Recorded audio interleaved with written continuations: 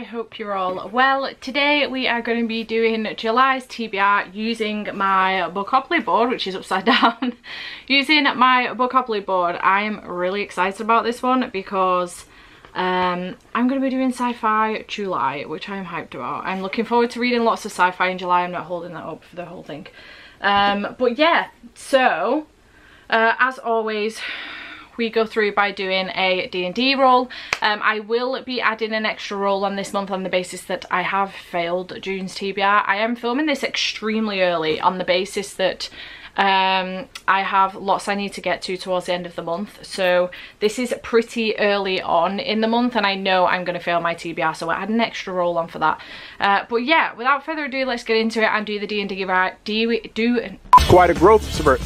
It's quite a growth spurt. Why can't I talk? And do the D&D die roll and find out how many rolls we're going to have overall. Okay, so let's see what the D&D has got for us. Whatever we have, we add a roll though because I failed my Bookopoly TBR last month. So let's see what we're going with. A 3. Can you guys see that? A 3. I'm semi-mad but kind of not. Like 3's pretty small, but we add one and we might get doubles. It'll be fine. Let's see what happens. Okay, so we're gonna have 3 rolls plus an extra because I failed June's TBR, which is 4. Excuse me? Is this the smallest TBR I've had so far on Bookopoly? I can't remember, but probably. So okay, 4 rolls. Let's see what happens. We'll see if we get any doubles. Roll number 1. Okay, so last month we ended on Pole Pick. This doesn't bode well seeing a science fiction dystopia and science fiction here. We might not even get around the board. But let's see what happens. So, roll number 1 is 8. 1, 2, 3, 4, 5, 6, 7, 8 is an adult fantasy. So roll number 1 was an adult fantasy and I did want to focus on sci-fi this month, but I'm going to go for the 5th season by N.K. Jemisin. This is deemed like it's a fantasy, it's adult, but it's deemed like a science fantasy if you like it's very sci-fi-ish, but it's fantasy as well. So I'm really happy about having this on my TBR. I've wanted to read this for ages. This was gifted to me by Ashley, so thank you Ash so much for gifting me this one. I really appreciate it. You're an angel.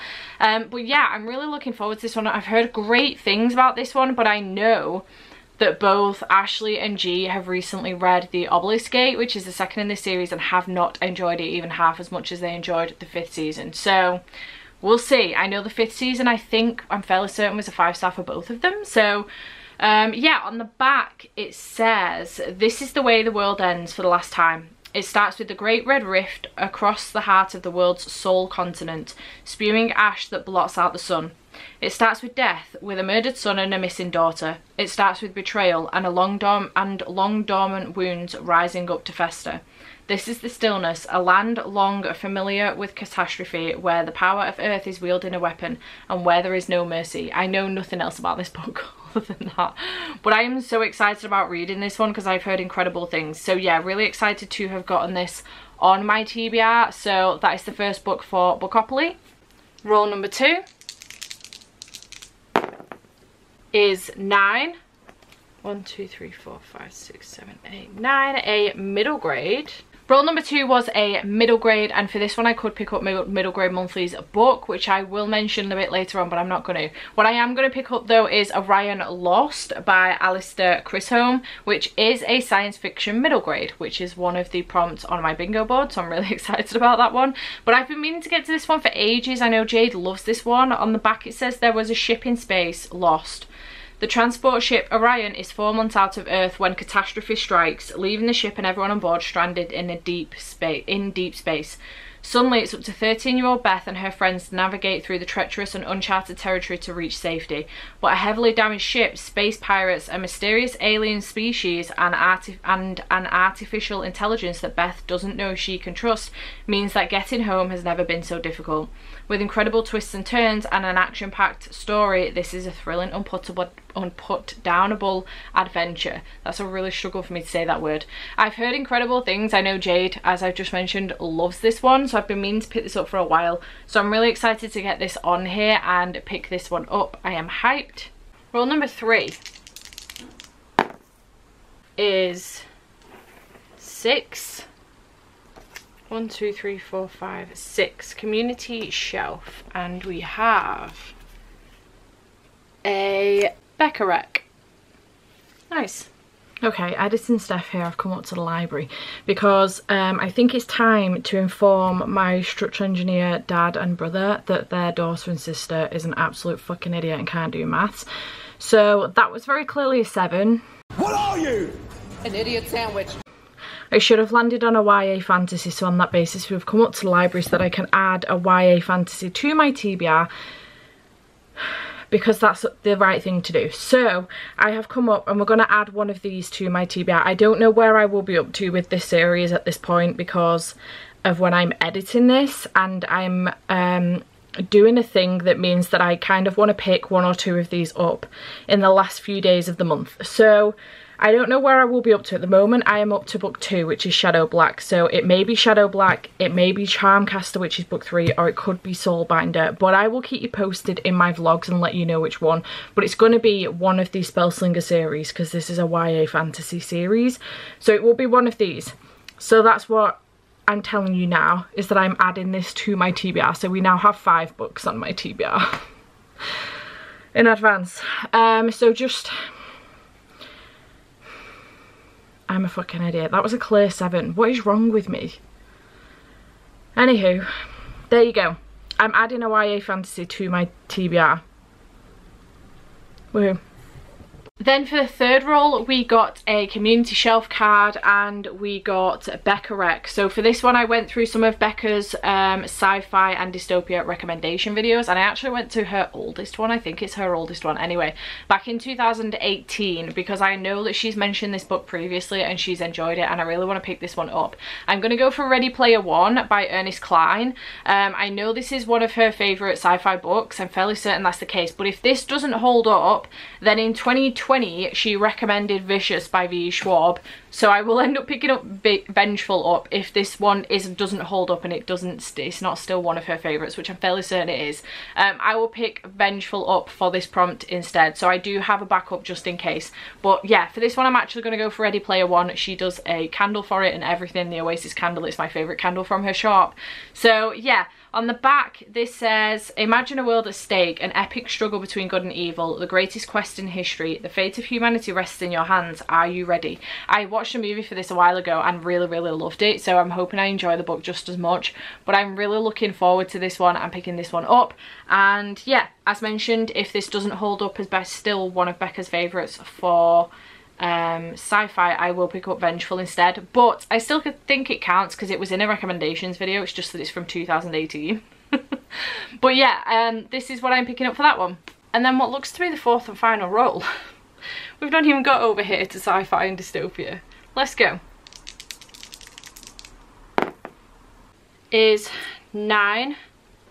1, 2, 3, 4, 5, 6, 7, 8, 9. Community shelf. We got Mood Read. Awesome. Okay.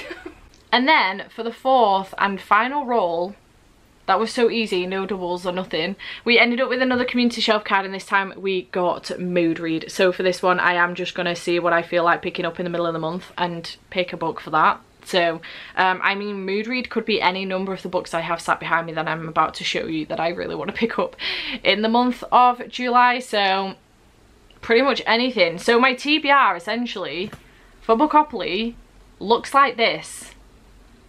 How did we get here? Watch me struggle with my Bookopoly TBR, that would be ridiculous. So we've got the 5th season, Orion Lost and Ready Player One for Bookopoly, which is exciting, and then just any Mood Read as well will complete the task. So hopefully there will be no punishment for July's TBR, but you know, I would never say never with me. So then just to go through with you now, because otherwise this is going to be a really short video, just to go through with you some of the other books that I would really like to get to in July that for sci-fi, it's Sci-Fi July. I'm gonna have to science the shit out of this. So I have a stack of books that I'm really interested in and really do want to pick up in the month of July, and then a stack of books that I I'm interested in but don't want to pick up as much. I'm not as excited about them. But first of all, I do have the middle grade monthly book, which is City of Rust by Gemma Fowler. This book is illustrated by Carl James Mountford, which, if anybody doesn't know, is Jade's favourite artist. And yeah, I have no idea. Well, actually, it's following Rayleigh. I think it's Rayleigh, who basically has dreams of winning the biggest drone race on Earth with a robotic gecko, Atty. But her chances are crushed. She flees skywards, hiding out amongst the junkers who mine the rubbish orbiting the planet. Oh my god, this is a sci-fi? Holy shit, I'm inadvertently picking up another middle grade sci-fi. That's amazing. Awesome. Outstanding news. So I'm looking forward to picking this one up, even more so now that I know it's a sci-fi. Holy crap.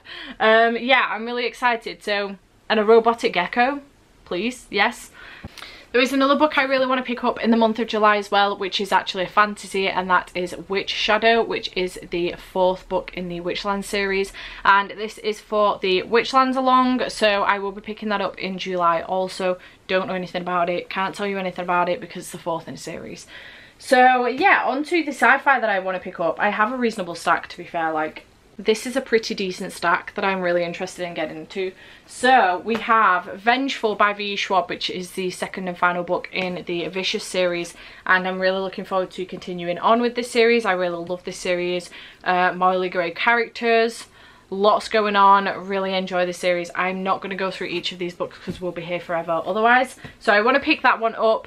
Then I've got Winter's Orbit by Everina Maxwell, which I've heard really good things about. I believe this is very political, but it's also queer and it's sci-fi, and I'm here for that. Hopefully the politics don't throw me too much, but I'm really looking forward to this one. I have Artemis by Andy Weir. I have never read this book before, but I really want to because I loved The Martian. So I'm interested in this one. I've heard this be described as The Martian, but on a different planet and with a female main character instead. So we'll see what happens with that one, but I have that. Then I have his newest, which is Project Hail Mary, which I've heard incredible things about, so I'm looking forward to picking this one up. And then I also want to reread The Martian. So we have a lot of Andy Weir on this TBR, which I am not mad about at all, but we will see whether or not that's the case after the month has ended. I then have The Luminous Dead by Caitlin Starling, my apologies, Caitlin Starling, and I believe this is like horror sci-fi, so I am interested in this one. I wouldn't say looking forward to it, but I'm interested in this one. Then I have a couple tour novellas that I'm really hyped about. So I have had Reboot by Django Wexler. This has been recommended by Jade, actually. She was sent this by Tor and then told me about it, and she's essentially, this has been compared to Pacific Rim, and I was all over it, like you would not believe. All over it. Friggin' love Pacific Rim. So Amber Athena, Guardian Bravo coming to assist. Activating our equip.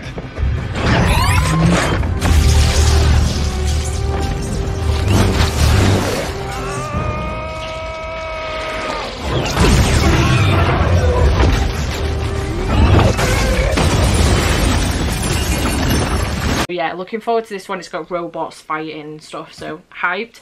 And then I also have All Systems Red by Martha Wells, which is the first in the Murderbot series. So I've heard incredible things about this one, so looking forward to this one as well. Very, very small indeed.